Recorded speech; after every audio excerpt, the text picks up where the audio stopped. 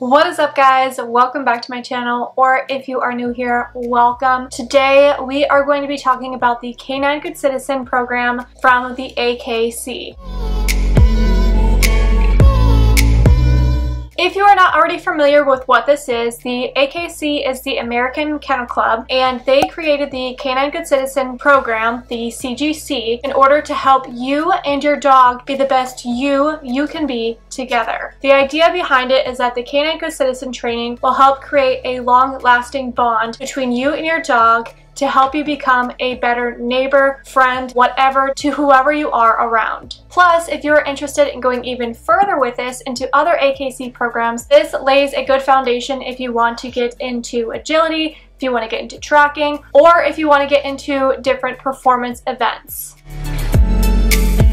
In order to prepare for this test, you can do your prep at home on your own, or you can find a trainer to help you prepare for the test. In my situation, I have 2 golden retrievers, and I chose to go through a trainer. So I found a qualified trainer, and we did 6 weeks of training per dog, and I believe it was $130 per dog to do the classes. Whenever you are practicing for this test, you are able to use treats. You are able to use whatever collar that you need to use. However, when it comes to test day, on the test, you cannot use those type of corrective collars. Anything above a martingale, to my knowledge, you cannot use. You cannot use any form of treats. So when I was practicing for the test, I used pinch collars, I used a star mark collar, and I used the martingale. I used treats very few times because I knew that I wasn't going to be able to use them on the test. I wanted them to be aware that their reward was going to be me being proud of them, excited, raising my voice, going crazy for them. And as far as the corrective collars, I was so completely against it at first, but I am so glad that I ended up doing it because their leash behaviors, their leash manners have improved so much since I used them. They act totally different on a regular collar than they used to.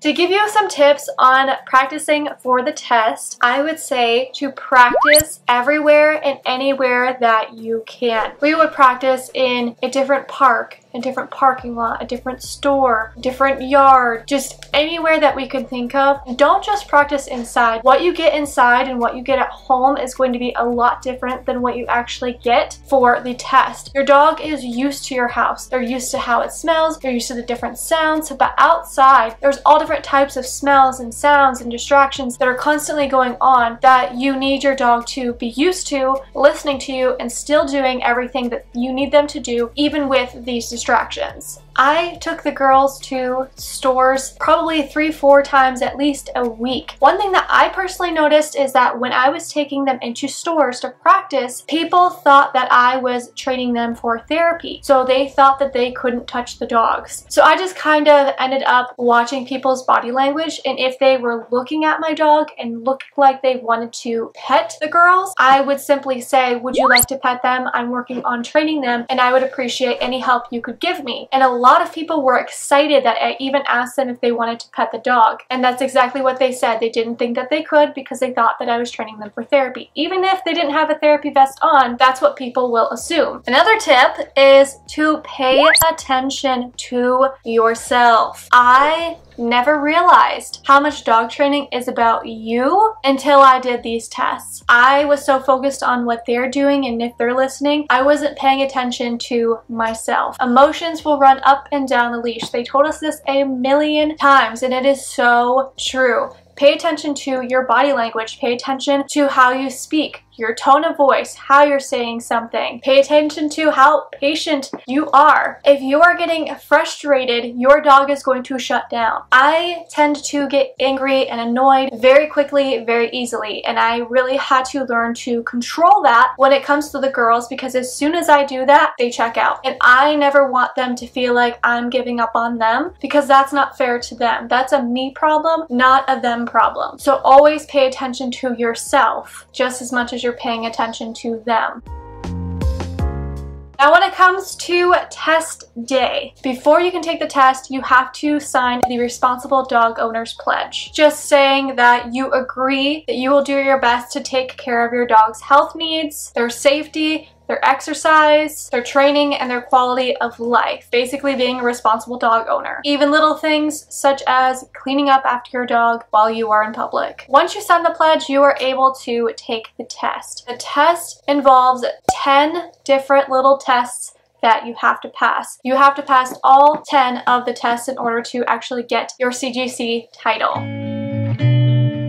So what are these 10 tasks, these 10 individual tests? First test is to accept a friendly stranger. Basically, this is like if you're out in an everyday situation and someone comes up to you and you're chatting with whoever. So what will happen is you stand up and you have your dog sit next to you, and the evaluator, whoever's doing your test, will come up to you and start talking to you about a casual conversation, everyday life, and they will ignore your dog. The idea is that your dog can't show any form of shyness or resentment to this random person. You're supposed to shake hands for this test, but because of COVID, we skipped the shaking hands part. As long as your dog is able to do this without reacting, you should be fine. So go up to different people, have a conversation with them with your dog sitting next to you so that you can practice. As for the test, they don't necessarily have to be sitting beside you. They just have to be by your side, not reacting to the person. Just for me personally, I want them to be sitting whenever they are greeting somebody in general. So just as a habit, I want them to sit when they see people, even if I'm just talking to them. The second test is sitting politely for petting. This test, your dog has to be sitting next to you. They have to actually sit for this one. And what will happen is the evaluator will come up to your dog and they will start petting them. They will pet their head, pet their body, and the dog cannot react to them. They can't start to jump up or lunge at them. They can't show any resentment or shyness. You are able to talk to your dog during this time, and the dog is able to stand to accept the pet, but it cannot jump. So same thing when you're out in public and people are asking to pet your dog. This is why I want them to sit even if I'm just talking to them. It's kind of like killing two birds with one stone when it comes to training for it. For me and my dogs who love people, this was the hardest part of the test for me to break, because every time they see people, they lose their mind and they want to jump. So getting them to sit before they had any type of interaction from a person was very difficult and took a lot of practice. The third test is appearance and grooming. So this is basically your dog welcoming someone to groom them. Whether this is the groomer, veterinarian, a friend, a stranger, whatever, they will accept this in a polite manner. This also demonstrates the owner's sense of care,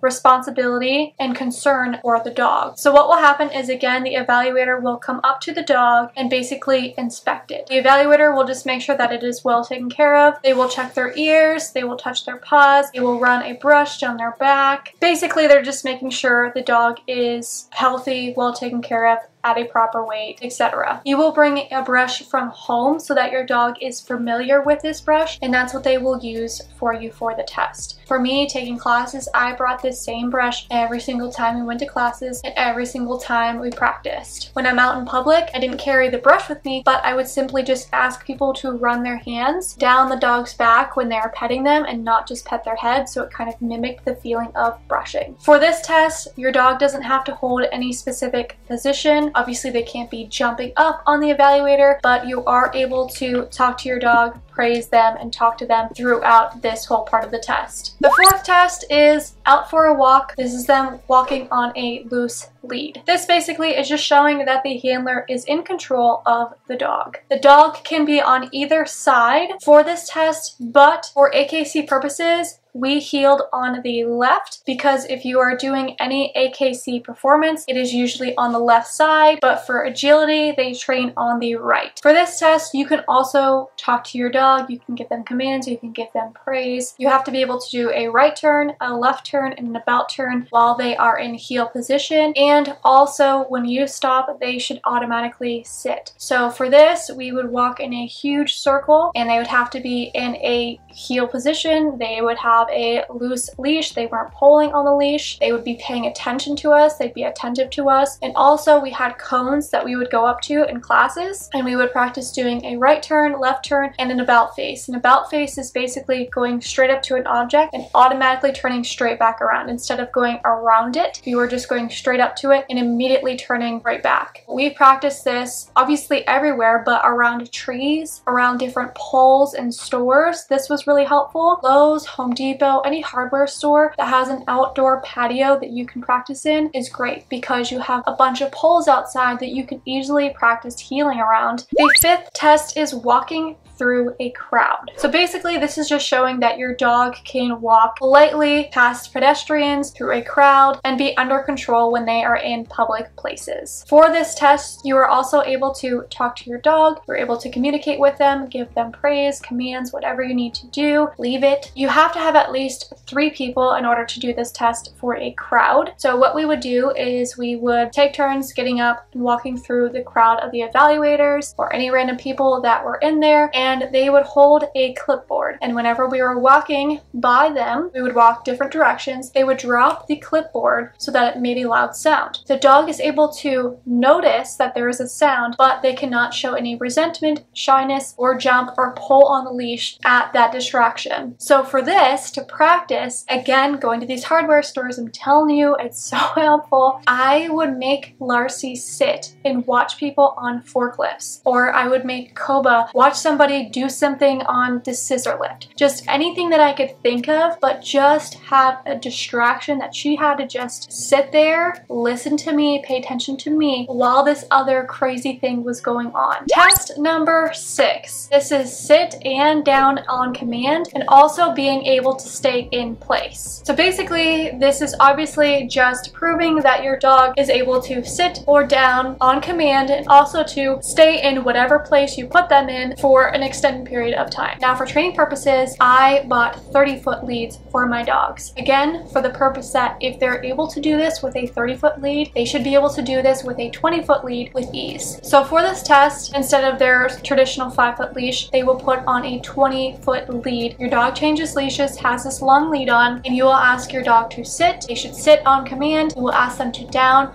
They should down on command. Now you can choose for the stay if you want them to be in the down position or if you want them to be in the sit position. So what I did for both of the girls is I had them sit and down, then I'd have them sit back up from the down position and stay in the sit position for the stay. You can gently guide them, but you cannot force them to actually do either of the two. Once you have them in either a down or a stay, whatever you're preferring, you will walk out the full 20 foot to the end of the leash. Then you will walk back to them. They should stay in the stay position until you come back to them and release them. Test number 7 is coming when called. So for this, we kept on the 20-foot lead. We'll tell the dog to sit or down, whatever position that you want, have them stay, and we'll walk out half the lead for the 20 foot, so we'll basically be 10 foot away from the dog, and then we will call them to come to us. So while we are walking out the 10 feet, they have to stay until we call them to come to us. Test number 8 is reacting to another dog. This test is basically to ensure that your dog will behave in a well-behaved, polite manner around other dogs. So for this, 2 handlers and their dogs will approach each other from about 20 feet. To practice this, I would take my dog and someone else would take their dog. We would come on opposite ends of the room, come up to greet each other. For this, we stayed 6 feet apart, but typically you would shake hands, exchange pleasantries, and the dog just basically can't show any aggression, shyness, any reaction to the other dog or the dog's handler. So obviously they can show interest, they can acknowledge that they're there, but they can't react to them in a negative manner. For me, I obviously did this with strangers, but even when people came over, if I had family come over or if we went to go visit family or friends, we constantly were practicing this. When we first got LARSEY, I loved it when she came home and she's jumping all over me, this little tiny cute little puppy, and we're all excited, she's all excited, and I was like, okay, well, it's fine if she does it to us, but she can't do it to other people. trouble. Well, you can't think that way because the dog doesn't separate the two. That's our fault that she had trouble with that, and it's very difficult to untrain that. So if you just start it from the beginning, I promise it'll probably be a lot easier. Test number 9 is reaction to distraction. This is basically just showing that your dog is confident during any sort of distraction. Again, this is my purpose, my reason for always wanting to train outside, train in different places, train in different stores where there's all types of different things going on at all times. So what will happen is the evaluator will present with 2 different types of distractions. Whether this is a wheelchair, a cane, dropping something in front of them, squeaking something in front of them, who knows what it might be,